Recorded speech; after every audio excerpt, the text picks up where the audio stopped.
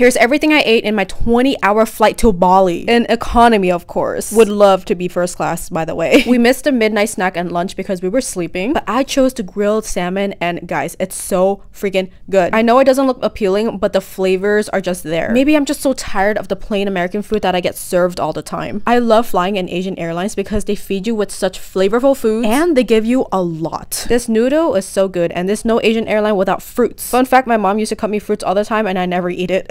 We had a layover in Tokyo and I snacked some really cheap sushi for $18. $18 for some premium sushi. There's uni, otoro, and sweet shrimp. It was so good. We love Japanese food, especially sushi. Going to Japan is a bucket list of mine, so in a few years, hopefully I'll be there. They gave us a menu again and I chose to grill io. Again, it doesn't look appealing, but it tasted so good. We were so full from eating at our layover, but we still finished this in 5 minutes. And they gave us ice cream.